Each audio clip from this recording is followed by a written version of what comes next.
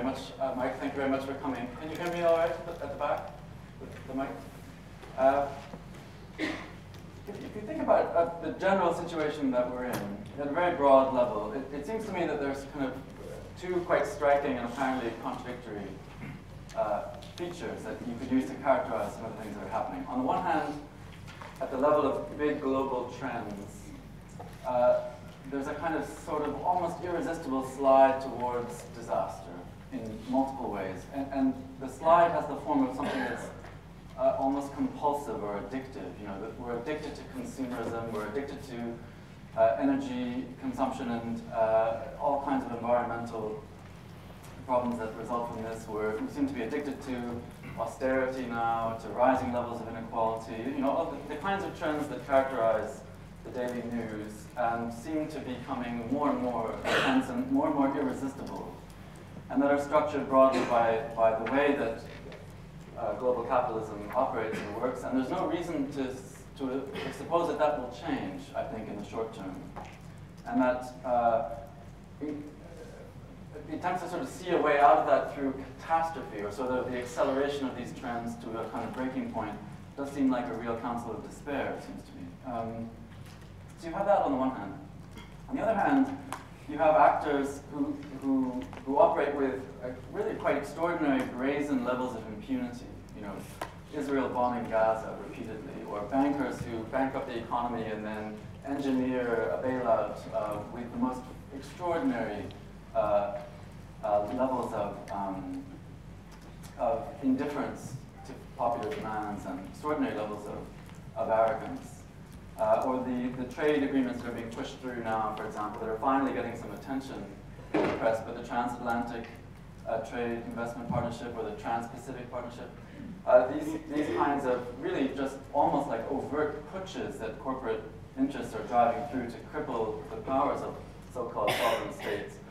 And these things are happening at a level that is more and more open, flagrant, brazen, and so you have this combination then of kind of apparently irresistible, compulsive global trends, major actors operating with impunity, and what's striking is the lack of substantial popular response. I mean, there is some, and I'm going to come to this, it's certainly, that's a very wide generalization, but on balance, if you think about, for example, something that affects all of us, the way that tuition fees were ramped up here, the way the system has essentially been privatized from underneath us, the higher education system, in the space of almost no time at all, and without the slightest case to be made for it, simply as an opportunity. You know, they saw the opportunity, and they converted what was a very good public system into something that is now just a standard neoliberal cash cow. And there was resistance, certainly. I'm sure many of you were involved with that, but considering what was going on, it was inadequate, small, ephemeral, half-hearted, and certainly didn't succeed. And so in that context, I think we need to rethink what it is to talk about collective capacity. And the title I gave for today, Willing and Able, really I want to make one main point, which is that a theory of the will, in my opinion at least, can provide a good account of a political response that combines things like purpose, deliberation, informed discussion and debate, as well as the capacity to drive decisions through and to make them into a reality. So that, just at a very general level, you try and think about what the difference between will and wish is. You know, in French you use the same verb, vouloir, you can translate it either way. You can also throw in whim, the idea of a lot of the debates in the analytical literature on free will, and there's a vast industry behind that, is in fact, I think it would be better to describe it as the question of free whim. You know, to what extent am I free to do some whimsical thing like raise my arm? And this is the kind of thing that actually they talk about in literature. Get up from my chair, you know, kind of pick whatever tiny thing it is. And there are questions about that. To what extent is it determined or not? Is it compatible with forms of determination? But what's circumscribed in the frankly trivial domain of whim is one thing. The domain of wish is another. So we can have aspirations, utopian ideals, we can dream about certain things. But wish, as a concept and as a practice, is not constitutively connected to the manner of its realization. So you can connect them. You can have a theory of wish fulfillment, for example, that informs certain kinds of psychic practices and so on, dreams and such. But and you can have an account of concrete utopias, the way Bloch, for example, develops it, which can prepare the way to something like the realization of a dream, to build something that might eventually realize it. But you can perfectly well talk about wishes that are not at all connected to the way you might realize it. And that, I think, is in fact the normal thing, the dreams that people have, which are in fact just aspirations, but nothing more than that. The concept of the will, though, I think does involve, at the basic level of what the concept means as we normally use it, it does involve at least the capacity to realize your will. So in the classic sovereign case of, the will of the sovereign is such and such, and for it to be a command, a plausible command, to be convertible into law, it does require at least the capacity of the sovereign to institute that as a law, for it to become for the sovereign will to express itself as autonomy, as autonomous legislating power. And even if, in fact, it's thwarted or the actualization of that capacity fails at some point or doesn't manage to overcome the obstacles, it does, I think, at least involve, in principle, that capacity. And then it's a struggle. Then it's a matter of, well, is the capacity strong enough to overcome the resistance to that capacity or not? And it's useful, I think, to frame it in those terms of capacity versus counter-capacity, resistance versus, capacity to overcome resistance and so on. And once you put it in those terms, I think certain things become clearer. So I think it's a useful notion, and we can anchor it in a very broad history that does link will and capacity in this way. You could think about, just briefly, you could think about, say, Kant and his concept of Vermögen, of faculty or capacity, of power, precisely, and there's an elaborate account in Kant of different capacities that we have. And it's essentially an account of our powers. What can reason do? What can our imagination do? What can our senses do? And what are the limits of those capacities? And how might you engage with those limits and perhaps think beyond them? And in particular for Kant, of course, what matters is our practical capacity. So reason for Kant is fundamentally a practical capacity, and it's essentially one that expresses itself, insofar as it expresses itself in the world we live in the form of will. And so Kant's moral theory is essentially, as far as we practice it in this world, and not merely as noumenal beings in a kind of other sphere, it's a theory of will, essentially. Hegel's political philosophy is also a theory of will, essentially. That's how he introduces his principle of philosophy of right. And his theory of the state is essentially a theory of the institutionalization of a collective will. Marx is a little trickier, but there's a tradition, I think, through the Marxian, through the immediate people that follow Marx, Lenin, Luxemburg, Gramsci in particular, where again the category of the will is fundamental. So in Gramsci will go so far as to say that the will is essentially the object of political philosophy, and it should be our primary concern. But the root of all of this, I think, is in Rousseau. And Rousseau, then, the most famous theory of political will, the notion of a general will, a volonté générale. And Rousseau, I think, is the most important reference. And there's a lot to get out of Rousseau, and I'm not going to give you a kind of scholastic account of Rousseau here, but a couple of points just to bear in mind. One is that Rousseau insists, and he talks about it as a dogma or as a principle of faith, that the principle of every action, he says, is in the will of a free being. And without will, there is no action.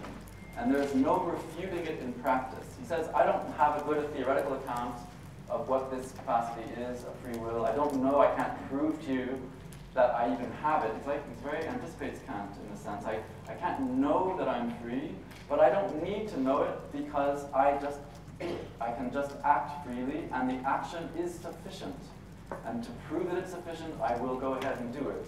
I can do it at the personal level, but of course, what can I do as a person? Well, not very much.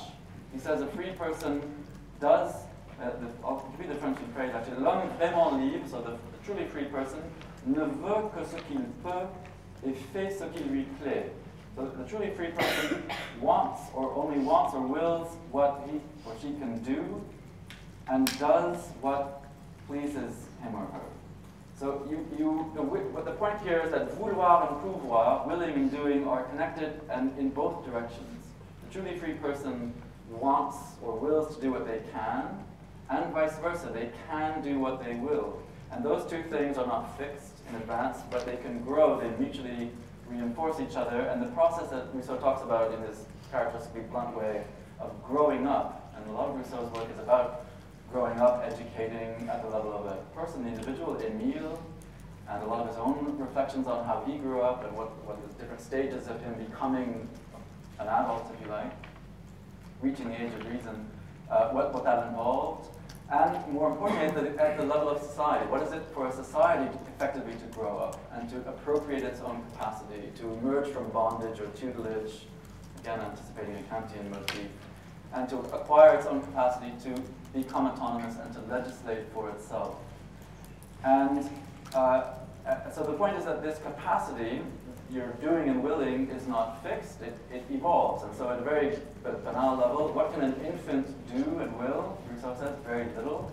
What can a child do and will? Very little. But you can grow up, and you can, as an individual, you can become more and more capable, more and more powerful at the level of action and at the level of willing. But as an individual, still, you can do very little. And the point is that you can generalize that will, you can associate with other people, combine with other people, and your collective capacity is on a totally different scale.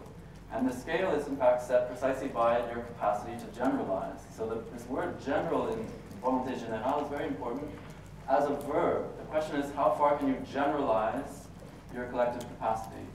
And it happens that Rousseau, and I'm sure you'll know this, or if you remember vaguely Rousseau, you know that he talks often about anachronistic city-states, Sparta, Rome, little small communities. Geneva is important where he grows up. It's a model for him for at least a certain period. But that's just a contingent historical, his own historical imagination is rather limited.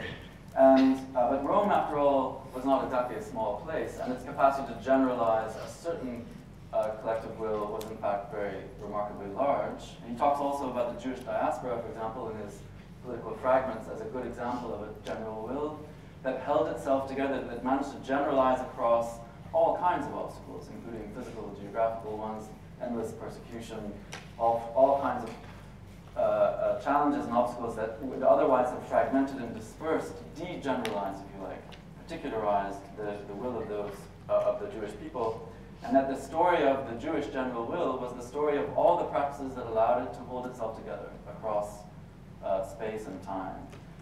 And there's no reason, I think, to think that in another context Rousseau would have seen, for example, something like what Marx talks about as the proletarianization across national boundaries, so that you could arrive at a slogan like "Workers of the World Unite" or "One Big Union" or something like that, as again precisely a work of generalization, not a kind of facile, immediate universalization of a position, but the step-by-step laborious construction of a common interest across obstacles, across boundaries, across all the tendencies that otherwise would divide and disperse people. And he says, it's a sad and unfortunate fact, he says, that the League of the Stronger, as he puts it, is the more natural one. The elite will always be organized, will always be coherent. You see it today, for example, unprecedented levels of integration of global corporate elites, again, those transatlantic and trans-Pacific trade deals that I mentioned before, a good example of this. But that's the rich organize themselves. They organize themselves, they form natural cliques, they have their connections and networks, that's what they do, that's how they maintain their position. The poor, though, the people, ordinary people, have to build these things. You only generalize your capacity insofar as you artificially institutionalize it through practices, and he uses the archaic term of virtue for that. What is virtue? Virtue is all the practices that allow you to put the common and collective interest above the factional, class, family, particular, private, personal interest. And that's it. And they can take all kinds of different forms. Again, in Rousseau, they happen to be broadly patriotic forms. But in principle, it can be any kind of form. A trade union, a political party, an international movement. I'm going to end this talk, I'll come to it soon enough, with the Spanish example of the Podemos party or Podemos organization as a pretty good example, I think, of what Rousseau is talking about. That's in a sense what Rousseau offers, I think, and that I think is also the core of what is a living in the Jacobin tradition, and perhaps Michael talked about this recently, and I won't go into it now, but Robespierre is a very interesting case of somebody who says that what can the revolution do, what are we capable of, essentially we're capable of how far we can maintain a common collective virtue in very much this Rousseauist sense. And then the tradition that picks up from him, that goes through someone like Blanqui, and Blanqui, somebody who I've been doing some work on lately, who I think is a very underappreciated and marginalized figure. Some of you may know him, some of you I imagine may not, but Blanqui, spelled B-L-A-N for November, Q-U-I, was a very significant and important figure, anticipated much of what Marx says in Blanqui's works of the 1830s. And although Marx and Engels had many differences from Blanqui, and their arguments were lively in the London exile circles, where there were a lot of Blanqui supporters, they had a lot of things in common too. And some of the most politically intense work that Marx and Engels do is when they are close to Blanqui, which is to say between 1848 and 1850, that peaks maybe within March 1850 address to the Communist League, which is essentially a league of Blanquist and Marxist and to some extent some Proudhonist activists. And then again around the Paris Commune, 1871, which is very largely a creature of the Blanquist, or at least in large part of the Blanquist activists. And Marx, again, supports them very strongly. And just parenthetically, one of the unfortunate things I think about recent work on Marx, and some of this goes back to at least the 1970s, has been an attempt to divorce Marx from Blanqui and that tradition of revolutionary action, direct revolutionary action. Blanqui says, it's straight out of Rousseau almost, he says, nous le pouvons si nous le voulons. We can do it if we will it, basically. And the whole question is what do you have to do for that to become a reality? What is it to actually take power and to keep power? And Blanqui spent his life experimenting around that question and coming up with some rather reckless answers to it. But it's an important part of this story. And by emphasizing this conjunction of willing and doing, or will and capacity, or willing and able, I think we can avoid, and I'll just mention it briefly, some of the unfortunate tendencies to polarize theories of practice and theories of practical action, which schematically go either Hegel or Kant. With Kant, you have a very appealing and uncompromising account of freedom that says freedom can, there are no limits to what freedom can do, and only free action discovers its limits by doing it. And there are really, in this, for example, the groundwork of metaphysics of morals is a really very inspiring account of what freedom is capable of, and essentially it's capable of whatever it sets itself to do.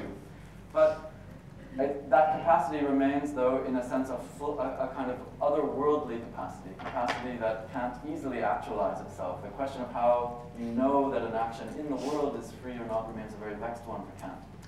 And sometimes he will say that you can't know it at all. Maybe there's never been a single free action in the world.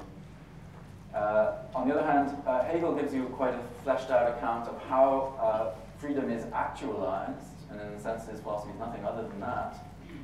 But the actualization of freedom proceeds in such a way that it becomes indistinguishable from necessity, and that the institutionalization and actualization of freedom in the Hegelian framework is essentially one that manages, I think, to unite freedom and necessity in a way that ultimately only favors necessity. Or favors a freedom that is an absolute freedom, essentially the freedom of something like a god or a godlike subject. And that is a kind of impasse, I think, and that we need instead to think about will and capacity in terms of its actuality, precisely. And this is, Mike mentioned, there's part of that article, if you haven't read it, that surveys quickly some contemporary tendencies in philosophy, so this Will of the People article that was circulated. And I'll just add a couple more, because the list is really almost infinitely expandable. You could add figure after figure. In contemporary philosophy, people who try either to sidestep the question of the will, or to dissociate it from its relation to capacity, or simply to bracket it altogether. And I'll just mention a couple of people. Take, for example, Derrida's, one of Derrida's last books, published in his lifetime, the book Voyous, Rogues, an essay on political reason.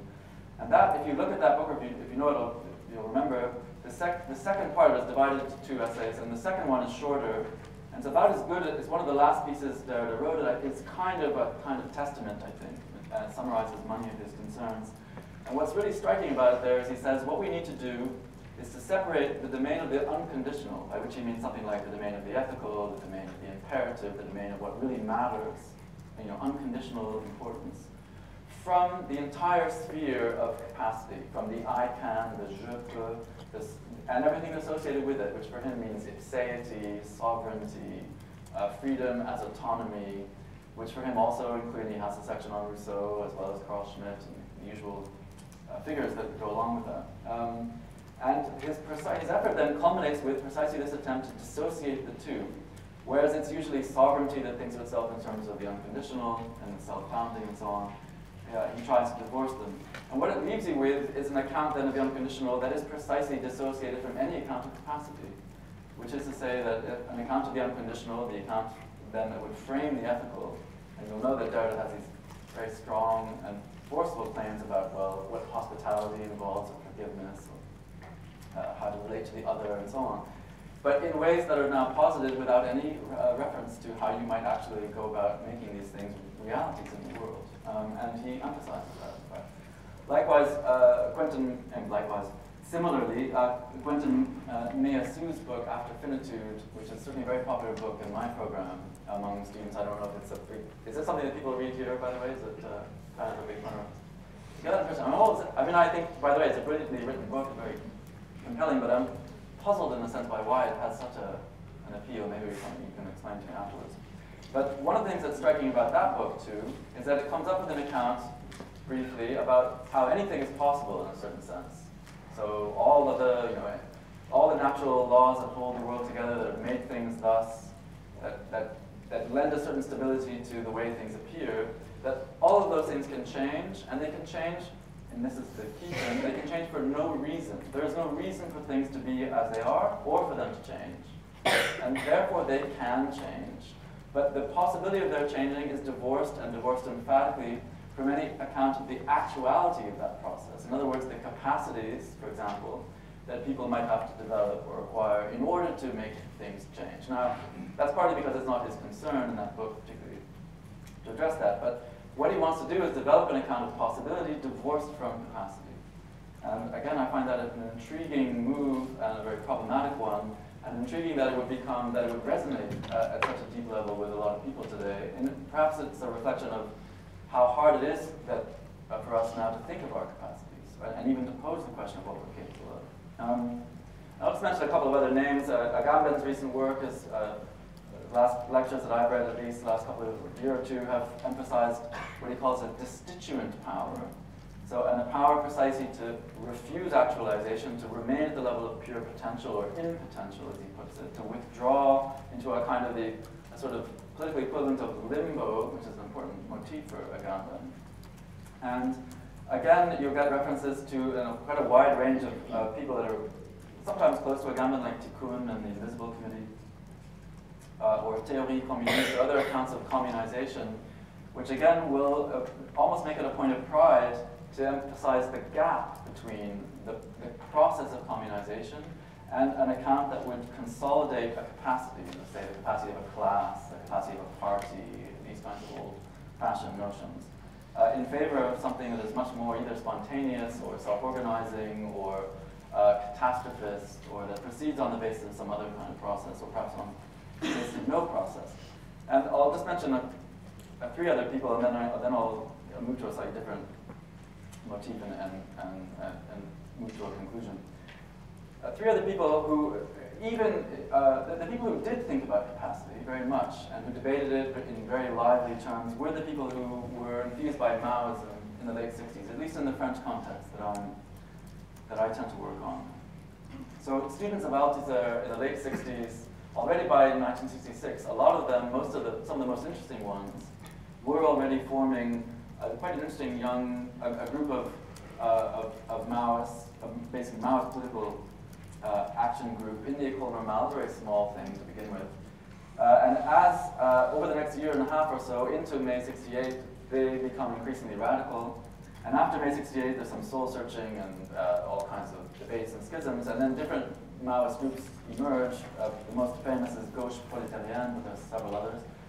And in fact, many of the thinkers that I think are most interesting today were really shaped one way or another by that moment. And Rancière and Badiou are the two most famous. But I would add another who's not at all as famous, called Guy Lardreau. But if you just think of these three people, Rancière, Badiou, and Lardreau. So Lardreau, I imagine most people have not read, but has anybody read any Lardreau here, out of curiosity? One or two people probably, but. No, okay. He died a few years ago, 2008 or 9, I think. And he wrote the book that was probably, at the time, it's called The Golden Monkey, Le Singe d'Or. It's probably the most interesting, most widely read book in that gauche prolétarienne sub-world, if you like, of the Maoist factions. And he wrote a book that was a bit of a bestseller after that called L'Ange, the Angel, with Christian Jambet. So it got a sort of a cult status. And I'd recommend that you, if you can read French, that you have a look at these books. They're quite curious and quite interesting. But these three characters, Badiou, Rancière, Lardreau, have in common that they never reneged on their principles. So these are people who remain committed to radical equality, popular justice, the legitimacy of popular revolt, and they go very far, I think, in their affirmations of these points.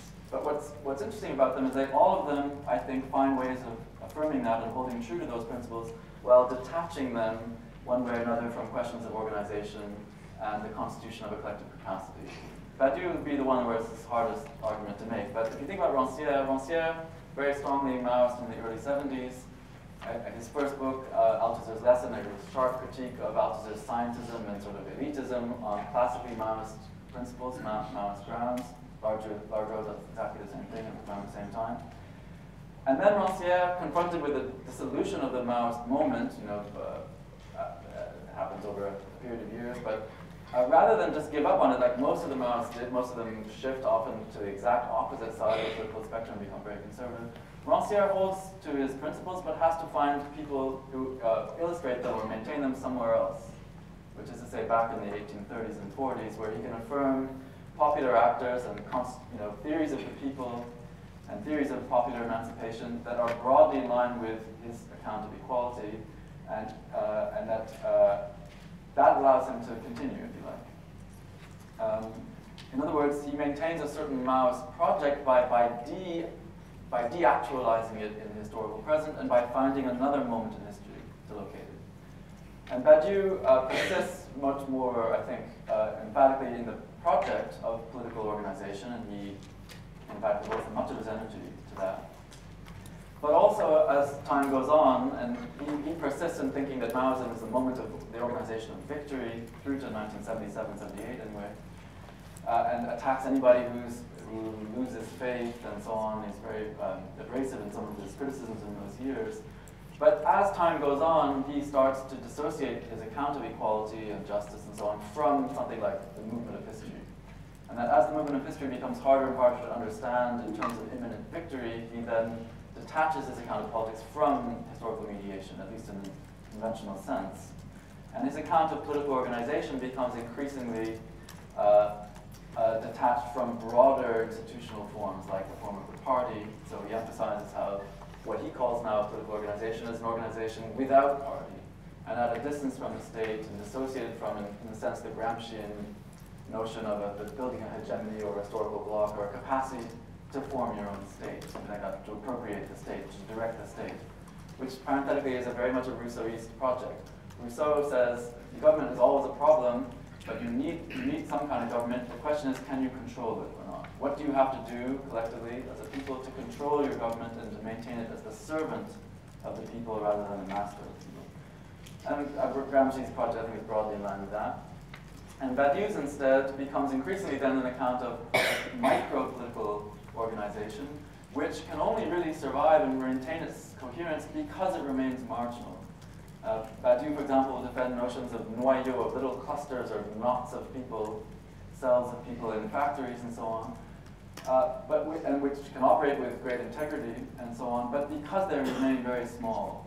And that if things had proceeded slightly differently, and if these noyaux had become big, if they'd acquired mass memberships and so on, they would have faced, I think, some of the same kinds of problems that trade unions tend to face when they reach a certain scale. And they would have had to start to address some of the international problems that have, of course, decimated organized labor over the last couple of decades. And Badiou, in a sense, has dodged those questions, I think, by insisting instead on this kind of microscopic account of organization. And finally, Largeau, well, Largeau is not so familiar point of reference, but very strident emphasis on Marx's principles of equality and revolt. And what happens with him is he maintains them in a purely spiritual domain.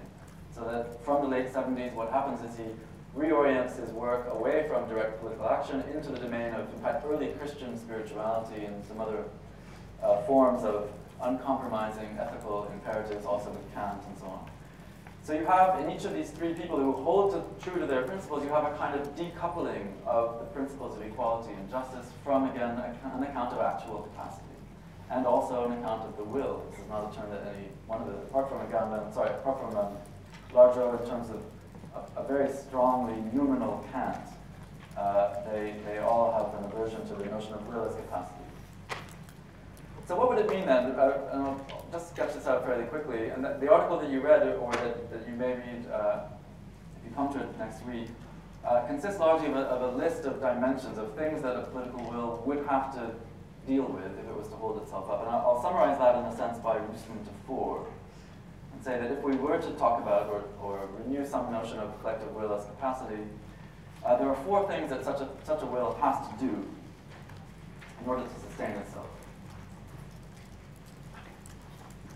And they're pretty straightforward, I think. The first is that it needs a capacity for association and assembly.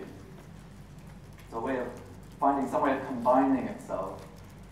And again, Rousseau is fundamental on this. He says, essentially, you can find a nice quote, for example, in Social Contract, it's book 3, chapter 8. He says, popular power is like gunpowder, he says. You can either combine it into something that will power a weapon, or it can be scattered around, and such that, it says, if the gunpowder is just scattered across on the ground and it goes off, grain by grain, then it has no effect and has no power. And that, therefore, fundamental political division is between a strategy that pacifies and disempowers people by spreading them out, by scattering them. And you find recipes for this in Aristotle, right through to Tocqueville and to contemporary accounts of a lot of what I think neoliberal globalization is the management of dispersion. Harvey's work and other people, I think, help understand it. You have that on the one hand, and then you have on the opposite, of course, then some account of, well, how to concentrate and consolidate your forces in a city, for example, or in a neighborhood, or in a place, or in a factory, or in a combination, an industrial combination in a trade union.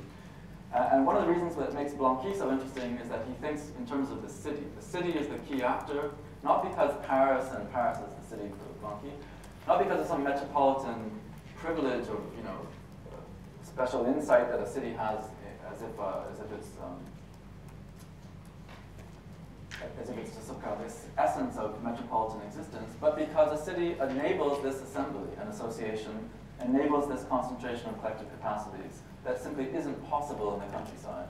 Broadly, Marx makes the same point in relation to France. If you know his 18th Brumaire, he says a peasant, what's the difference between the proletariat and the peasantry? Well, the peasantry is scattered around the countryside like a sack of potatoes, he says. Each small farmer living side by side with another small farmer doing roughly the same kinds of work, and living in such a way that they don't combine, they don't come together, they don't pool their forces. And therefore they can't represent themselves, they can't constitute themselves as a class, they have to be represented by some magisterial figure, kind of Louis Napoleon or something like that.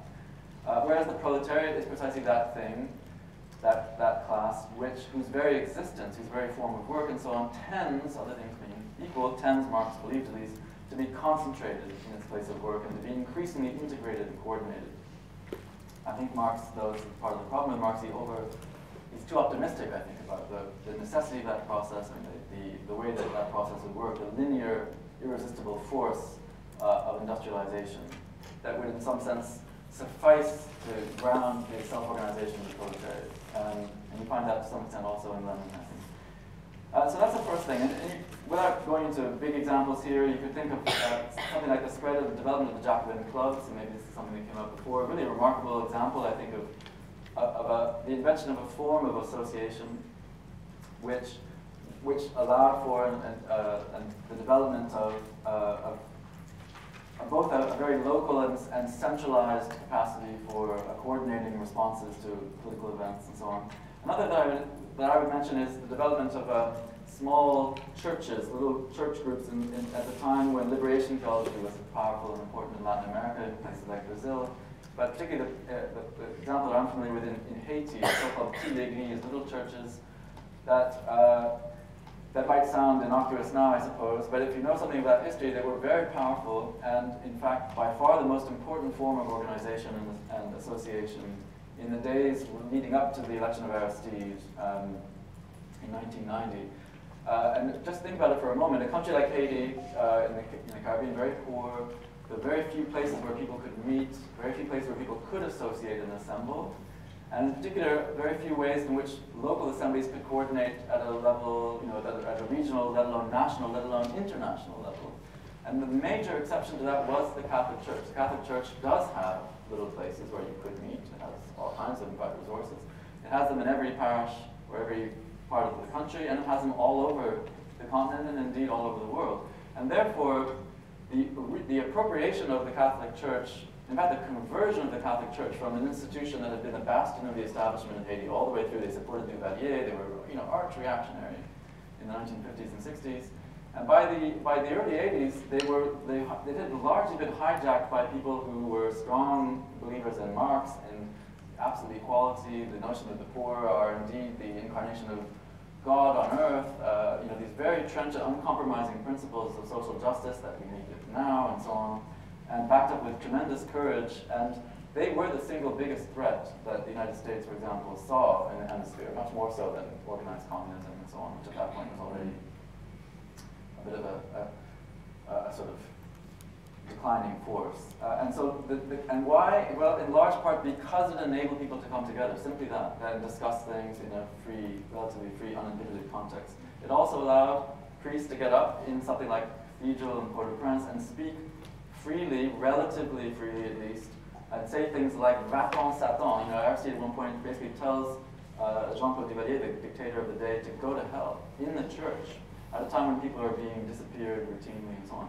So it was, I think, a very important moment in the history of Latin America, and it's also one that was then very heavily repressed. So, the counter-revolution, if you like, in the Catholic Church, with Ratzinger and JP2 and company, the massive mobilization of a counter movement in the evangelical churches and so on. That was in part to destroy these petites églises, and they've been very successful. There's very little left of them. Now you have lots and lots of little fragmented, demobilizing evangelical churches all over Haiti, handing out free food and so on.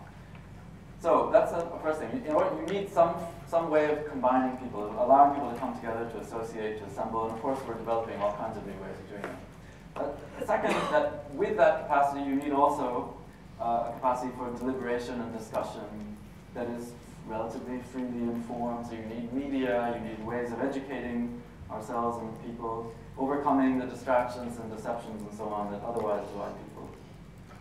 And so that would be another motif to develop and to look at, for example, our accounts of education, what's at stake in education. How far we can reappropriate education from this, the way it's been absorbed into the neoliberal project. A third thing would be then for those things to combine something that is more organized and directed, that has a capacity for leadership and concentration, that can arrive at decisions, and such that those decisions can indeed be sovereign, can impose themselves as, in principle, determinant. So if you think there about the way that, say, Marx begins to think about a party, what is a party? The term party is very loose. In fact, Marx never really defines it. He talks about it in different ways. But he says in the Communist Manifesto, the party, broadly, what sets the communists apart from the movement as a whole is not that they have a sort of sectarian special interest. It's that they represent the movement in its generality, as a whole, in its international dimension, but also that they are the people who can put themselves out in front, who will take the risks of being in the vanguard. In that sense, he doesn't use the term, but who are the most resolute and most advanced, who have had the time to clarify the line of march, as he puts it. And Lenin will endlessly think about this motif of a vanguard, not though as something that's separate from the rest of the army, but simply the people who are the leading edge, the people who are likely to get shot first when they go into combat. People who can direct, to some extent, something that is more massive. And so how to think about that in an adequate way. And I would refer to work there on the question of Lenin. I'm not going to go into it here, but work that I think has really helped to recontextualize Lenin and to read him in a way that makes, in fact, it's not explicit, but really makes it easy to connect Lenin to this tradition of, essentially this voluntarist tradition of will and capacity. The work by Lars Lee, L-I-H, which I recommend you, is a big, important book on Lenin's What Is to Be Done, called Lenin Rediscovered, which is one of the more remarkable books I've read in the last few years. And I'll give it as quickly the example, more contemporary example of Podemos. I said that I would just at least refer to them. And I imagine many of you here, some of you will know a lot more about it than me, and many of you probably have been following this in the last year, but it was founded about a year ago, about a year and 2 days ago, I think. And so this is a Spanish party. There is, and has been for a long time, an established, broadly, former still communist party and associated United Left group in Spain, which polls at around 5%, has done for quite a long time, and has not been growing, even in the last few years when Spain has been under all kinds of pressure. I'm sure you know the levels of unemployment, the evictions, the real social disaster that has been unfolding there. So after the Indignados movement, the 15 May movement, 2011, where, by the way, so he's huge, a very powerful expression of popular discontent and indignation. One of the slogans, though, of those days was that El Pueblo needed, the people united do not need a party. We don't need parties. We are enough. We suffice. Here we are. And that's a nice slogan. It's a nice way to start something. We occupy a square and hold it for a while. But of course, after that's a good way to start, not a good way to continue or to end, I think. And then, of course, you do need something like a party or a form that can give actuality to a collective, a collective will, if you like. And the question is, what kind of form? What kind of form will be flexible enough, will be responsive enough, will be grassroots enough, while also having capacity to win an election, for example, to take power and to keep it. And this is what Podemos has been trying to do. So I'll just mention a couple of things about it. So if you're not familiar with them, it is a remarkable story. I'm sure many of you, again, this might be completely unnecessary, and there's lots of stuff online and in their website and other places. But it was founded then a year ago. It's now polling at either the most popular or very close to the most popular party in Spain. They have a point or two either side of the Socialist Party. And if there was an election tomorrow, there would be a very good chance that they would win. And this is a completely unprecedented thing.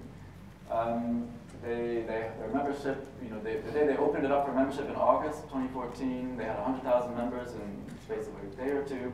And that has trebled since then. So its rate of increase is really very impressive. It's now at 315,000 and counting. And the way that they're organized is really very remarkable. I do encourage you to have a look at it. I'll just mention very quickly a few things about it. One thing, so the term Podemos, which means, of course, we can, and it's precisely on the whole question about capacity. What is our capacity? What are we capable of? And it's framed very much in terms of popular will of the people, and so on. They don't emphasize Rousseau, but they certainly talk about Gramsci and hegemony. Laclau is an important point of reference. Some of the leading figures here, including the leading figure, a guy called Pablo Iglesias, are all sort of adjunct academics. In fact, they do the kinds of things that the people in this room largely do, I imagine. So teaching classes in political theory or film and so on. It's quite remarkable to see then people like basically grad students at the forefront of a political movement like this. So that's the first thing. They emphasize very much capacity. What are we capable of doing? And in a sense, in the very classical Rousseau sense, you don't know what you're capable of until you find out, until you experiment, until you test what the limits are.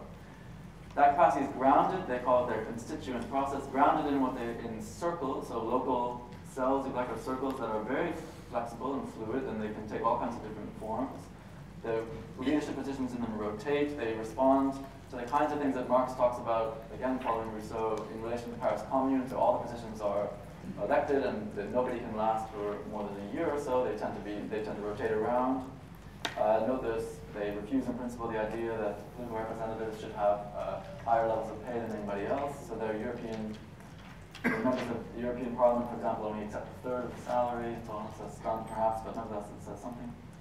And these circles are designed to spread and to increase, so they're precisely not trying just to talk to the converted, just to preach to the far left, if you like, even though that's very much in substance. If you look at what their manifesto is about, it's essentially indistinguishable from, let's say, a very progressive social democrat, or broadly in line with, say, the Communist Party manifestos in France and Spain.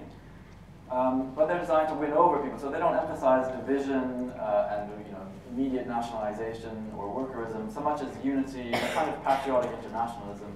And they talk about the popular interest against la casta. They use slogans that are very like that of the 1% and so on, critique of the establishment. And it's these circles that generate the principles that they want to campaign on. So everybody can vote. They use social media in a very inventive way. Their Congress they had in October, so the first major party Congress, had all the members vote, and they vote online to see what are our priorities, what are the 5 main things that we're going to push forward. And as you'd expect, are things like maintaining free public education, ending immediately evictions of people, ending all the moves towards privatization, repossessing in a sense, the national good, and so on, anti-corruption, and a whole list of very progressive principles. And I'll just that side is in a sense very oriented towards the grassroots, to the local participation, and so on. But it's corrected, and I think importantly, by a kind of democratic centralism, if you like.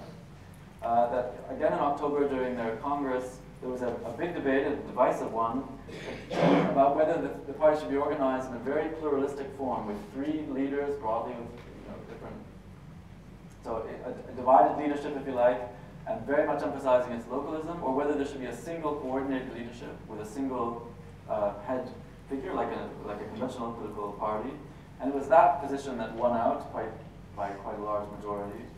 Precisely because, and this is what he said, Pablo Iglesias, the current leader, he says, quoting Marx, he says, heaven is not stormed by consensus, it's taken by assault. And we need then a capacity to take power by assault, essentially by democratic assault, and to keep it. And we're here, he says, we're here to win, we're here to form a government, to maintain it. They emphasize the importance of institutional power, administrative power, and so on. And again, these are, I think, important principles kind of around political practice. And then the final thing about Podemos that's important and obvious, but is its explicit internationalism. So Podemos is a patriotic party in many ways, but one that overtly and explicitly takes its inspiration from what's been happening in Latin America, from the Bolivarian sequence, and some of their key figures, for example, their main election strategist, Errejón, did his PhD on on Morales and the movement for socialism in Bolivia, and so the anti-neoliberal campaign in Bolivia. That is, I think, probably the most remarkable political sequence of the last 15 years. He worked in Venezuela for some time, and it's very much oriented then by what can we learn from this? What is this mobilization of popular power in Bolivia? For all the obvious differences, how can we, in a certain sense, take some inspiration from that, find our own way of mobilizing popular power in that same sense? And in doing that, but then converting a we can into a kind of we will. This is what we're capable of, this is what we are now going to do. And that's precisely what they're in the process of doing. So the final thing that I would mention then, I said that there are 4 aspects of political will or collective will as capacity: a capacity for association and assembly, capacity for deliberation and discussion, capacity for organization towards decisive leadership. And the final thing then is the capacity to impose that and to make it a reality, to make a decision into something that can be instituted in the face of whatever resistance it might encounter. To will the end is indeed to will the means to that end, as any number of people have said, not just Nietzsche and so on, but also Gramsci, Lenin, Trotsky. And that, I think, is then a further essential point. And what does that mean for us today? The classic motif for that was always the question, for the Jacobins, for example, was the question of what is it to arm the people so as to overcome the resistance of the state, to overcome the resistance of the elite. Today, I think that motif, the literal motif, is dépassé, but the question is not. And the question of what is it for us to find our own political arms, so to speak, so that we can overcome the resistance that we face, is indeed, I think, the burning question that we need to answer and to address.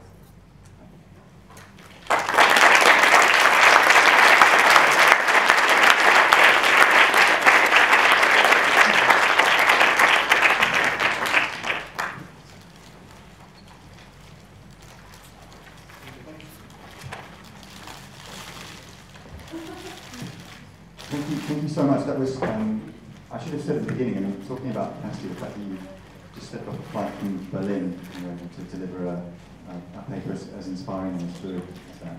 It's himself quite extraordinary. I mean, I'm actually left with many questions that I would like to pose, but I'm going to just maybe start with one. It was, you know, like I say, it's very inspiring. It's particularly inspiring to hear a kind of very comprehensive, theoretical, historically grounded account that nonetheless deals so concretely with a kind of current political reality like Podemos. And obviously, your account of that is very inspiring. That does make this question of capacity feel very thrilling and very real. One thing, though, that I felt maybe was not so present in the talk, but was more in the paper, was this question of discipline, as it were, the kind of flip side of the imposing of the decision, of the imposing consensus onto the political collective. And I want to pose it as in a kind of devil's advocate way, slightly connect back to Michael's talk last term, because in a way, in your essay, there's I would say maybe a kind of qualified defense of the guillotine. There's a kind of qualified defense of the necessity in certain situations for discipline to be imposed violently on those who do not agree with the decision that's been democratically arrived at by them. Could you speak to that? And you know, I don't know if there's again an example of, for example, Podemos or another kind of contemporary political organisation. Yeah. Well, okay, I'll start with take the case of Bolivia. So in Bolivia, is this mic still working? Yeah. You remember there was one of the key initial moments in the Bolivian sequence was the so-called Cochabamba water wars in 2000. And just to remind you, I'm sure this is familiar for many of you, but you know, neoliberalism has gone very far in Bolivia, and Bechtel has been given a contract to basically privatize, you know, a private contract to deliver water services in Cochabamba that went so far as to be able to say that they own the water that people collected off the roofs of their houses, you know, so that you have to pay a fee to Bechtel and their local associate for, you know, just appropriating the water from the sky, you know, and this finally did provoke a major backlash, and there was lots of discussion. There's traditional forums in Bolivia called AILU, of people, you know, of a format in which people will come together and basically talk through what should be done until you reach a decision. It doesn't have to be a complete consensus, but you talk it through. And you know, I went to Bolivia in 2007, talked to people who were, you know, not in this real research, but heard a little bit about how these things work. And at a certain point, you reach a consensus, and then a decision is taken, and at that point, you are bound by the decision. So, for example, the decision was taken to confront the situation and to blockade a road, which would provoke a police response, and then to stand down the police. And that was an irrevocable decision in the sense that once that decision was taken, people were committed to that, and you did not have the right to back out. And some people I spoke to anyway said that occasionally some people would try to back out, and we would burn their house down. Because if they backed out, and if that became it's a bit like when you go on strike, you know, and actually people don't show up on the picket line. I imagine some people here have had this experience. Then your strike is decimated, and you're left hanging and dangling. And they said, we've decided, we thought about this for weeks, for months, and now we're in. And your choice is now to come with us or to leave, and you have no other choice. And that, I think, there's a ruthlessness to that, if you like, and it's absolutely necessary if you're going to win a fight like that. If you don't have that determination, then you lose. You're certainly going to lose in the face of what's coming. And that's the point that Trotsky makes in a very similar context, and it's very much a point the Jacobins made once it became clear that what they were dealing with was a civil war. So the guillotine is not defensible in terms of some horrific process whereby the revolution consumes its own children and so on. It's defensible as a way of limiting the damage of civil war, and that's what happened. French Revolution, I mean, often we have this idea, the French Revolution, it started very nicely, and there was a sort of there was a crowd that stormed the Bastille, but otherwise it was like a big, you know, outpouring of popular enlightened opinion, and the old order decided they would sacrifice some feudal institutions, and then everything was very nice, and then somehow or other these ruthless, you know, autocrats got hold of the thing, and it all became a nightmare. That's not at all what happened. What actually happened, broadly anyway, in my view, was that a big mobilization of popular power, which indeed took the Bastille, and more importantly, marched on Versailles. A really important moment in the French Revolution is October '89, when there's a march on Versailles and people burst right into Marie Antoinette's bedroom and terrify the woman, that's for sure. And this is really a thing that's hard to imagine. Before 1789, the idea that that could happen. And they bring them back. They take the baker and the baker's boy and so on back, as they put it, back. They take the king and the dauphin, the family, back to Paris. And at that point, the king is essentially a prisoner of the people. And then you have a fight. Then you have basically 2 years or so when the government does everything possible to resist what it's been forced to do. In other words, to resist the actual implementation of the abolition of feudalism. They impose martial law, they drag their feet on this and that, they find every way of thwarting, in fact, what people had extracted by force, essentially. So that 2 years on, the king is conspiring, plotting with all of the reactionary heads of Europe, and there's a full-scale civil war going on in much of the countryside. Pitched battles between landlords and local magnates and revolutionary groups who are, again, trying to push these things through. And what happens over the course of 1791 is that battle becomes really very acute. And it looks like the government is increasingly siding with the reactionary forces. And the dominant ministers and so on are broadly monarchists and so on. And the revolution is pushed onto the back foot. Right up to the point when the king actually, tries to leave France so as to be able to lead a war, a counter-revolutionary war. But that is thwarted. And then it becomes much more violent. And the guillotine is basically a way of limiting what would otherwise turn into a really awful civil war. I mean, it becomes awful anyway. But you might know the September massacres of 1792, so that's, go on another year. The popular forces have basically mobilized themselves to the position where they're strong enough to now to defeat the king, etc. And a large number of aristocrats and so-called counter-revolutionaries, and many of them, I think that's a good description of them, have been put in prison but not been dealt with in a sense. They haven't been sentenced, they're just piling up into the prisons, and it's an awful event in many ways, but rumors spread and there's talk of, the Prussians are marching now, France is at war with half of Europe. The Prussians are saying we're going to burn Paris to the ground, and you have this fifth column in your city, and people of Paris organize themselves to take matters to their own hand to make butcher, like 1,000, 1,500 of these people.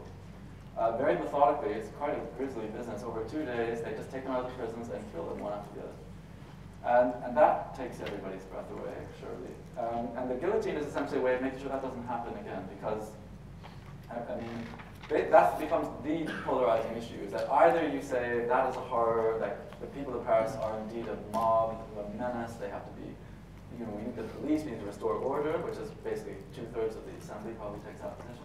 And Robespierre and Marat and the others say, no, that we let this happen, it's our responsibility, we should have made sure that things didn't get to such a desperate point, we've basically been irresponsible, and we must now do what is necessary to basically lend something like collective discipline to a very legitimate popular fear and a sense that the revolution is being betrayed and it's not being sufficiently implemented. And essentially the guillotine is that, and it starts out in a fairly disciplined way. The process, I think then it'd be important to say that the early use of the guillotine essentially as a way of containing the potential for a bloodbath was legitimate, and that's not the same process as Robespierre's reckless attempt later to destroy the factions, basically to decapitate the different wings of the opposition in early 1794, so two years on. And that does indeed backfire very badly, and it was a terrible strategy. And, but it's very nice to rewrite history after the fact, right? But that's different. That's not the same thing. And that there I would say that is just an exercise in itself in factionalism. And in the law, precisely at that point too, the Jacobins become increasingly distant from direct articulation with popular power. And that's been described in detail by a lot of people, by Soboul in particular. And that was a tragedy. And it reflects Robespierre and company's limitations and so on. The person who went furthest though in that direction was Marat. And Marat is someone who really deserves to be read much more than he is. Because Marat is not interested in the machinations in Parliament, he's interested in the mobilization of popular power. And saying to people, wake up, look what's going on. And he says that from the beginning, by the way. He says, the guillotine is very much Marat's enthusiasm in a slightly sinister way, but he says, right from the get-go, already in the autumn of '89, he says, you're being betrayed, all these things that were promised are not going to happen, You're just going to be, you think that these guys who ruled us, for centuries are going to just give up their power because we asked them to? Are you kidding? It's not going to happen. And he's absolutely right. He predicts again and again and again what's actually going to happen. And his answer is broadly the same, which is we need to mobilize popular power in Paris, in the sections that Paris has created. You need to do this in a very concrete way, and you need to force it through. And he makes a very good case for it. I would love to follow up, but I really want to make sure there's a chance for all the questions that I know out there. Who would like the mic?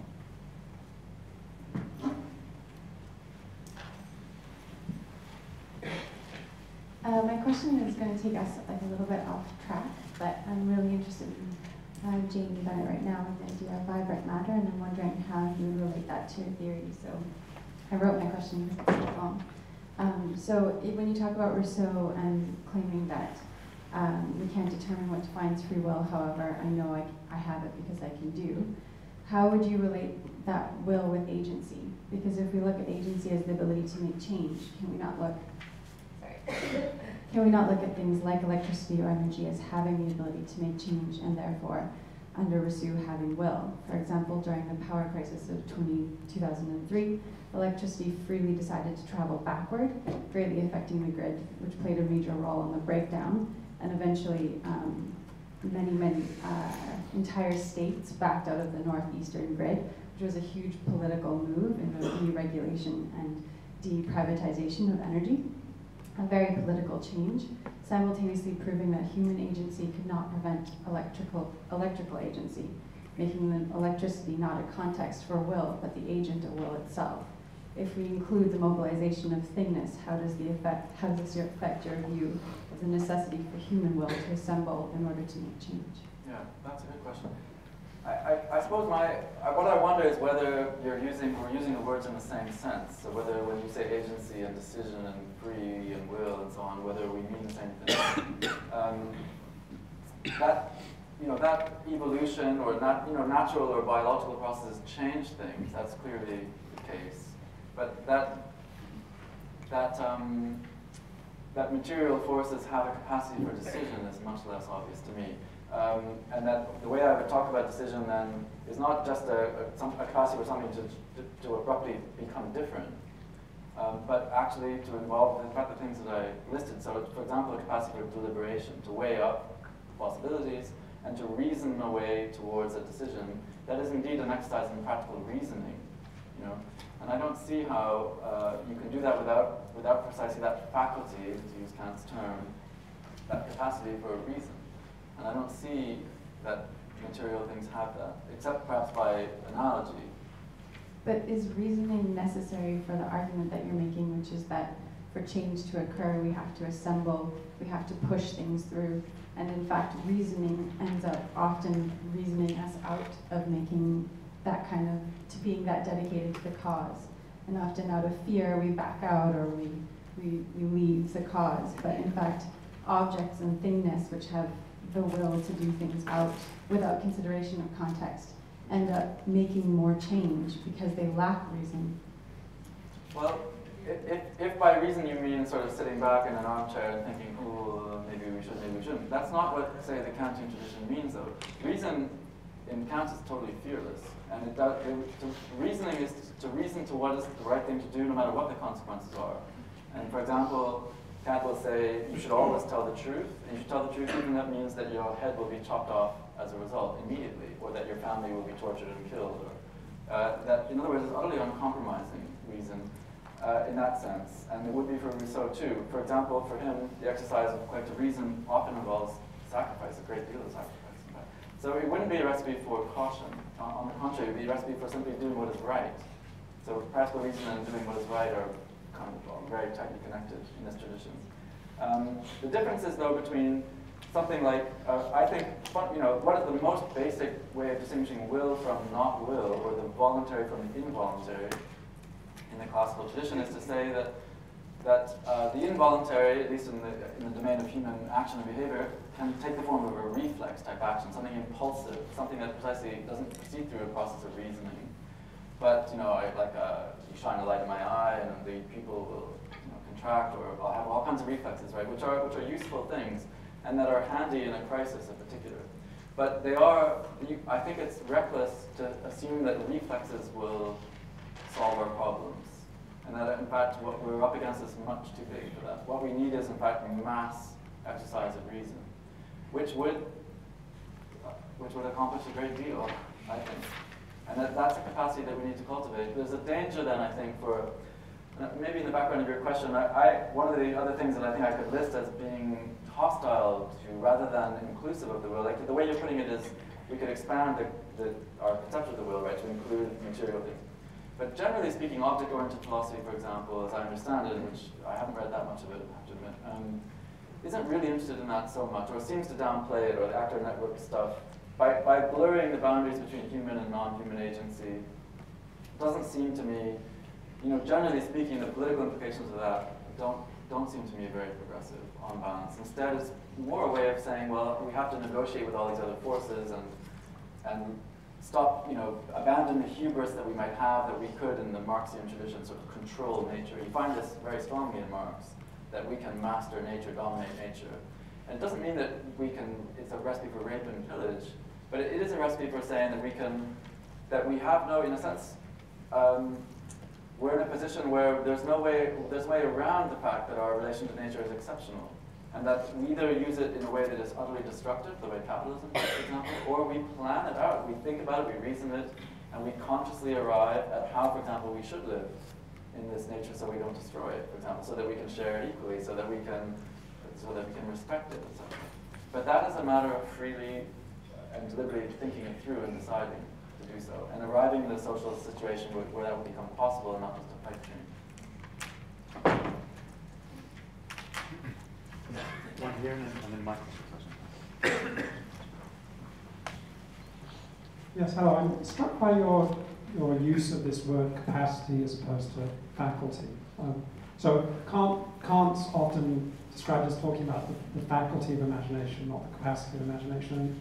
And at the end of your talk, you said, well, we need to arm ourselves, which was an explicit invocation of embodiment in some sense. But this word capacity, to me, invites us to think about the effects of a particular kind of actualization and not the source of that actualization, whereas faculty tends to draw you back to what is the actual source of an imagination, or what the source of something. So I'm curious about if that, and this seems to be a move that Rousseau also makes when he talks about capacity for equality without ever really addressing how that's actually actualized, what resources are there available to actualize equality.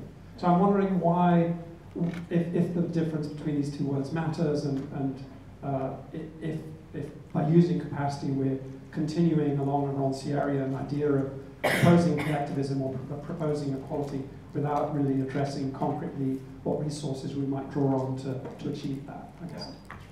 Thank you. Well, I think that precisely the effort is to think them together. And that in fact the term capacity, by willing and able, in that sense, Vermögen is one term in the Kantian tradition, but you also have the notion of power, Kraft or something. And in Kant, I think he's often trying to think them together. What is this capacity that we have? How can it actually operate? And the will is, and he's not, for example, he'll insist that, well, the ground of that capacity of reason, for example, is essentially unknowable. We're just too limited. Our minds are wired in such a way that we can't address that question. We can pose it, but all we can know is we can't know the answer to it. And Kant's very circumscribed about how it does act, what its effects are, in fact, in the world. And that, I think, is a limitation precisely of Kant's philosophy. Hegel goes the other way, as I said. The question is, can you think them together? And I think the tradition, let's say Marx's conception of labor capacity, labor power, the capacity to labor, Arbeitsvermögen, right? Also Arbeitskraft, and he often uses the terms more or less interchangeably. And one of the things that's productive about that is that also our capacity to work under capitalism is commodified entirely. So the capacity to work is the thing that labor sells, right? It's the commodity that is the root of the whole system. And that's all that, in a sense, it can be under capitalism. And so you can make an account, like Poston and others do, to say that labor power under capitalism simply is a commodity and that's it, end of story. It doesn't have a physiological dimension, or it doesn't have a natural excess over that. But in Marx himself, I think, there is clearly also an account of how you would reappropriate that capacity so that it exceeds capitalism. It obviously existed before capitalism too. So you can talk about the reign of freedom and human capacity as capacity for self-determination that would reappropriate itself from its alienation under capital. And that, in other words, would then be a capacity that did have effects in a free society. And the question is, how then do you make that capacity, whose own origins in a sense are rather obscure, into the active principle of society such that it actualizes itself in freedom, would be the revolutionary process. You know, that's what political practice would do. And so it's not like, oh, okay, there's an easy answer to it. And the problem with Rousseau is that he doesn't really address that. He doesn't want to address it. And instead he posits it as a useful axiom, and he says that if we read things this way, we can see more, and so on. But he does not want to, I think, meddle really with the practice that this would involve. And my suspicion for that, but I think why that's the case, is that he found that those early years in the 1970s, the early 1970s, a very dispiriting and difficult period, and he doesn't want to go back into it. And on one level, of course, I understand that. But that is the problem we have, I think. And people like Podemos, every situation is different. You couldn't possibly just copy it here for all kinds of reasons, but to find some way of doing that, I think that's our task.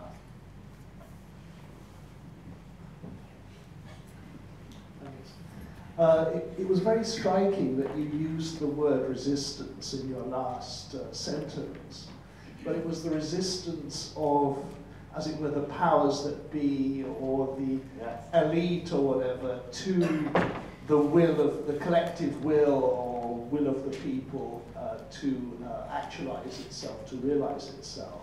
Yeah. And that's at a time when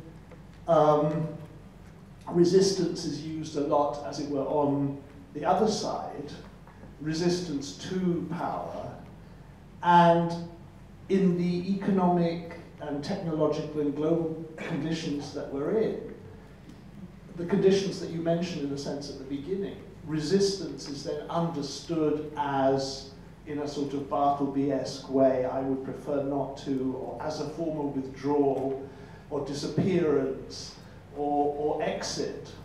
So I'm wondering, first of all, is your discourse a kind of polemic against that language of resistance? And if the implications of those kinds of resistance for art practices is fairly clear, and there's a fascination with artists who make disappearance or withdrawal a part of their practice, what would be the implications of the notions of will that you're holding to? What do you think the implications would be for what art is or can do? Well, on the last part, I'm going to dodge that question, because for one thing, the idea would be it's really an appeal to artistic freedom, and so it's whatever artists are capable of doing. I have no idea. If I knew what that was, I would do it, right? It's the sort of Bergsonian answer to what's the cinema of the future, and he said, if I had any idea about that, I would make it. Would it be an instrumental art, for example? No, art at the service of revolution? I don't think so, no. I think art, in the same way that to what extent was constructivism in the early part of the Russian Revolution in the service of the revolution, it was in one sense, but in another sense it was, as you know very well, it was an extraordinarily innovative and free in many ways. And the moment when that was curtailed, I think was a real retreat. So, I think artistic freedom is its own. There'd be a moment when, the line that Castro used early in the revolution was, within the revolution everything, outside the revolution nothing. And in the context when within the revolution was in fact a very wide inclusion, because it was diverse and eclectic and mobilizing all kinds of national capacities in a really unprecedented way. And outside the revolution meant, in practice, allegiance with the United States and with private property and so on. That was a slogan that had some polarizing, clarifying effect. But generally speaking, no, I think art should be precisely, the whole question is what can art do and how can you explore it? And it certainly can do more than just find ways of banishing down its own.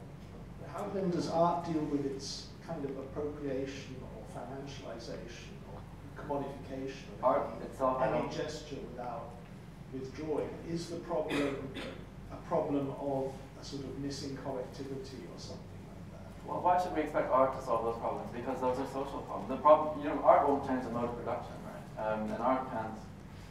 So I think while we're in the mess we're in, educators, artists, what can we do?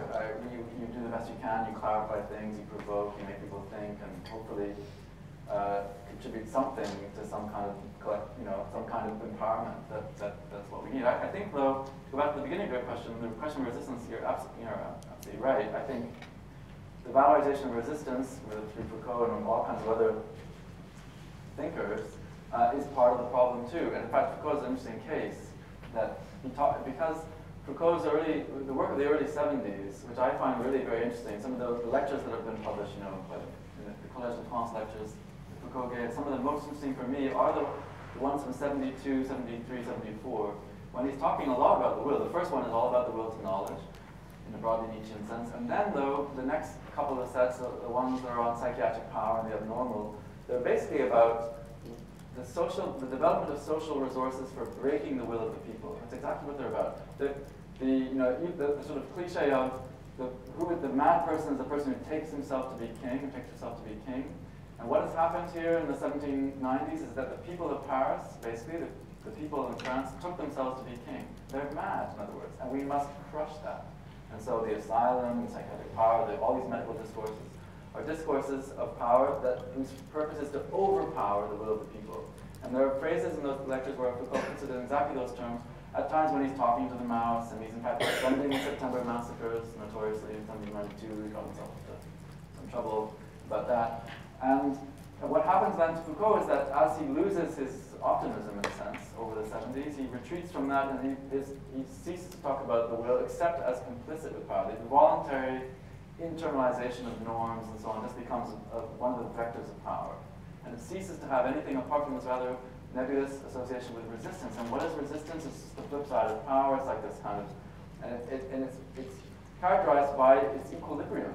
Power, resistance, they're there, they bounce each other off, you can't really change it.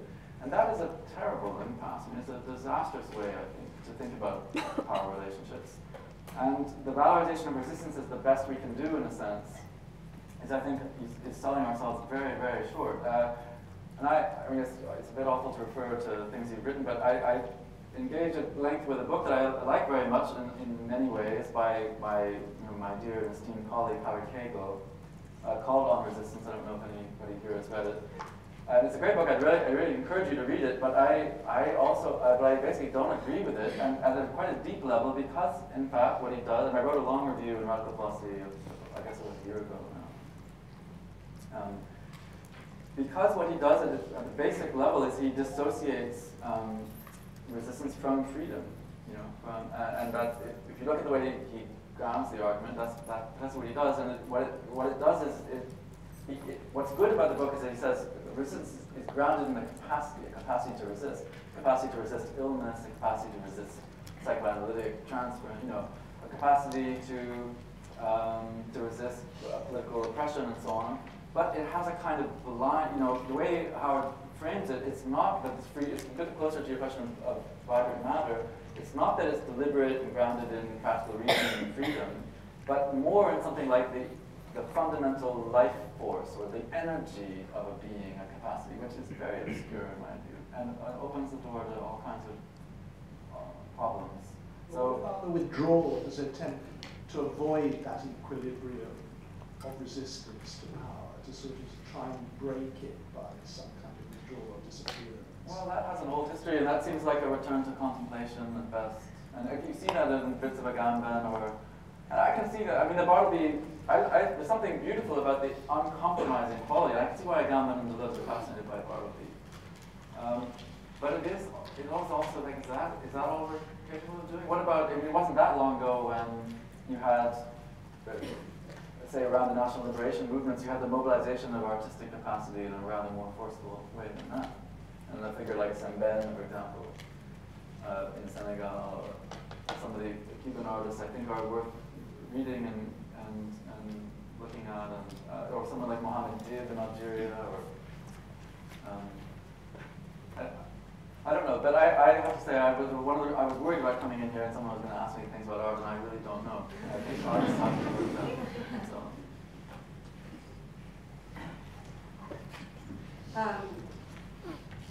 Well, I had a question kind of that is about music. Because a few times you said some lyrics that I don't know if you realized. Like No. Bone Thugs and Harmony, Wake Up, like when you said that. So I'm just curious, and there's Everyday People, it's a hip hop group, it's the 80s. And I know there are scholars that study hip hop or study more, let's say just in quotes, urban types of music, rebellion, and trance, whatever you want to say, that culture. But I'm just curious if, when you were speaking about the Strongers class, if there's a way to, everyone in a way has to realize that people that are as bright as the lecturers we have, it isn't academic elite. And what could it look like if there were no, like we weren't specialized in this and that, or academic departments weren't as specialized, because I feel like there's so much similar motivations going on. And so specifically, if every discipline were more like anthropologists insofar as that they really lived, or not lived with, but really befriended, and some people that have had, like, overcome certain circumstances they were born into that, nothing to do with morality, free will. It's deeper and higher or lower, everyone, separate from theoretical stuff, and how that could look. And I'm curious, and then I don't know, would like to be able to just say briefly how I think it could look after. Okay. And hear your opinion. It's really brief. Oh, okay, well, I'm curious. Well, I think one of the most interesting experiments, anyway, in terms of what was done, was the Maoist moment. I mean, one of the things that Mao challenges very much in his own context, but then was taken up by some of the French enthusiasts, was this idea of the academic distinction, the ivory tower, basically, and finding ways where you could overcome that and challenge it at every level, which included then putting into question the barriers, like who can get into university, where is the university, why is the university here, not there, why are academics teaching in these places and not in factories and so on, what would it mean to establish yourself in different places of work and so on, and that was something that they pushed very hard, pushed very far, right to the point of challenging, for example, the distinction between town, the place of learning and so on, and the countryside, and also the distinction between the old, the educated, the wise, and the young, the impetuous and so on, so-called, and challenging these things. And the Cultural Revolution, one of the reasons for the amazing enthusiasm behind it, whatever else you think about it, was that tapped into something very real. So I think to some extent you could say, although in a very different context, but one of the amazing things about the early years of the Cuban Revolution, in fact still to this day in Cuba, is the emphasis on popular education, inclusive education, which happened incredibly quickly. To go from a place where you had illiteracy of 50, 60% to eliminating it essentially in the space of a year or two, virtually. And then to be still to this day, the Podemos slogan is a Cuban slogan, well, much more than it was a kind of Obama reference, and it's all over Latin America because of the Si yo puedo or Si se puede education motif that Cuban educators have been pushing, which is precisely about everyone can do this. Everyone can read. It's also the best bit of Rancière's work is everyone can do what everyone else can do, essentially.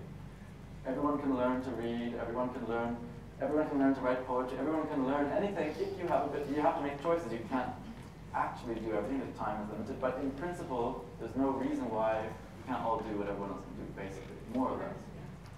Anyway, what's your vision? Okay, I think that we need to kind of take a step back from dialogues or debates that aren't productive, and that can look like redefining words. So, for instance, DIY is not inherently bad or evil, whatever, but it's clearly been used to sell, like, do you know what I mean? Like, it's been co-opted, let's just say that. and by corporations. And that have, maybe you could say, incorporated people unwillingly. Without nothing to do with free will, I'm saying, in my opinion, literally. Yeah. If that makes sense. And so what about a concept, like all acronym based, and hopefully not just in English, you know, just acronyms that are symbol based eventually. Right, okay. The other, so backing up. So another acronym that I like to think about is debt, but to doing everything by yourself together, or doing everything yourself together. So just kind of really, literally switching little details and seeing how that could look, and also everyone folding onto each other, into each other. And so, okay, what about stopping the dialogue or the debate about the art market and how and the branding of the artist and even the word artist, and just thinking about people that like to create or imagine or invent or just think outside the box, so to speak. And so how I think that could theoretically look is actively, as consciously and as hard as we can, as the people, it doesn't matter who they are, I'm just saying the people that are kind of just, whatever you said, when it feels real and you can't really, abstract words, okay? So literally projecting positivity next to existing systems, like, you know, conferences and stuff like South by Southwest, where Twitter was dropped, literally, iCloudly, whatever. And I don't know if that's making sense. So I think that could look okay. So, and also how that could look is maybe just selling crafts, like, you know, the food restaurant in Soho, how it was, you know, a whole movement, and now sushi's big, and open air kitchens are, you know, they've been co-opted by franchises. And so what about defranchising the unenfranchised? I don't know. That makes sense. If that was visual. But literally projections. And oh, this is the last little part. So let's talk about, let's recall movements, social movements, political movements, and what if they're fully integrated with the slow food movement, like all of these, the green movement. I'm not making fun of the movements, I'm just saying but in reality, a dance movement. Like, look at the Macarena and like some cult songs and some cheesy lyrics that are saying that some pop songs have said words that you said in this lecture, and they've been popified. So that's what I'm saying. Like a synesthesia of different academics and. Yeah. Well, I would say, for example, that there's absolutely no reason why basic political understanding has anything elite or scholastic about it. Like, why on earth should some person who has a pretty comfy job teaching philosophy know anything more about politics than anybody else? I mean, there's no reason for that. So that, yeah, you will find similar kinds of insights all over the place and at every level. Of course. But did you argue that we have to be in a continuous state? Hold on, sorry. I think because I know we're a bit short on time. I think we've got time for a couple more questions though. Peter's got to stand. So I think there's one. Sorry to cut you off. Hi. I was just wondering, you mentioned the 4 things that will have to do to gain capacity, and I couldn't stop thinking about how those forces exist on both sides, and because they, let's say when someone is, when a political movement does gain assembly, it can also gain assembly from the other side, and they kind of neutralize each other. Scapegoating can be used on both sides, for example, or the capacity to, or social media, when the discussion starts, these kind of propaganda escapades can be used on both sides, and I think that's what causes the fizzle out effect of a movement, and it to lose momentum. I was just wondering how, I don't know, how you could stop that from happening, because I think that's kind of the main cause of why revolutions kind of just, you never hear about them anymore, they just kind of die out. Yeah, well, you talk about happening by winning. That's how. I mean, you're absolutely right. They have to, and the Rousseau quote, right? The strong are naturally organized. They'll do all those things. Absolutely, they will, and they'll do it in a very integrated, coordinated, and very, very forceful way, and very ruthless way. And that's why they are where they are. That's how they got there. And that is you can be sure of that. So this is the point that Trotsky makes very well, for example, is that if, he says, 1905, 6, if we make some gains, the one thing you know for sure, so let's say we have a little bit more democratic freedom and we started, for example, to threaten monopolies and managed to strengthen unions and so on, but what you know will happen is that there will be a backlash. The backlash, so there will be lockouts, unions will be locked out of factories, and it's sooner or later you'll be drawn to what will be a full-on fight. And that is indeed exactly right, I think. And the question is who wins the fight? Between, as Marx says, between equal rights, force decides. And the question is, so the way I see it is a very common understanding of neoliberalism, but it's that it is broadly a class assault undertaken very deliberately, in all kinds of places, from Chile to the United States to Britain and everywhere else. And that has been very largely successful, so that people resisting it have been defeated again and again and again. My experience anyway, has been one of almost uninterrupted defeat. But that's not to say that therefore you can infer from that that is the story of popular struggle. On the contrary. A lot of the arguments made, I'm remembering this for the other side of this argument, was that there's a saying that says if you cut the head of a dragon, 3 grow in its place. I think obviously what they're referring to with that is that once power is taken from someone, it's kind of a free-for-all, and I have a hard time imagining that our kind of greed and human nature can stop the next people in power from taking advantage of that situation. Yeah. And I think it's happened a lot to me. Well, but greed and human nature, human nature is a very malleable and supple thing. If you look around the full range of human experience and human cultures, you find lots of societies that are not organized around greed. So you can't infer much about our particular configuration of things, which in the grand scheme of things is still just a little parochial, very recent, fragile, precarious thing that's being upheld by great amounts of effort. The neoliberal assault is an assault and it's undertaken at huge cost, massive propaganda effort, sustained on a daily basis. It's no small task. And it has been, there have been, 20th century is still full of extraordinary achievements. And the ongoing mobilization in Latin America, you can argue that they're making all kinds of compromises now in Venezuela and that things are very precarious there. But still, they've achieved a great deal because of immense amounts of effort and courage and conviction and determination, and there's no reason why the end is written in advance. Your question is exactly, again, Rousseau's one. Rousseau is also quite pessimistic about people, and he says it's inevitable. What you can be sure of is that governments will scheme to usurp power. Power is in the sovereign. The people are sovereign not because there's a thing called sovereignty, which then can be vested in a prince or a monarch or a set of oligarchs or people. It's that people have a capacity to constitute themselves as a sovereign actor because they have the strength to do it. Essentially, if they're virtuous enough in this term, they can constitute themselves as power, as sovereign power, and lay down the law. But that power, then, having done that, requires an agent, an executive, a government, and that government will always, by definition, try to usurp it. And so he says there's no getting around it. That's a fact of life. It will never wither away. And I think he's right. The idea that the state will wither away is an Engels fantasy.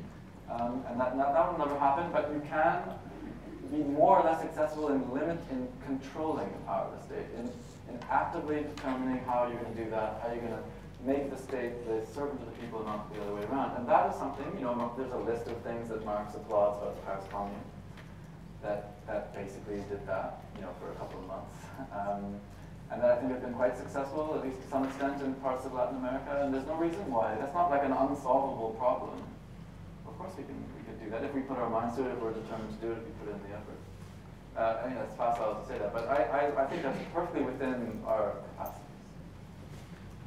I'm sort of aware of time ticking away, and I feel like we're sort of sticking a finger in the dam here, because there's a lot of questions out. I think maybe there is time for one more. There was a couple of hands up at the back before, or gentleman front, or... Okay.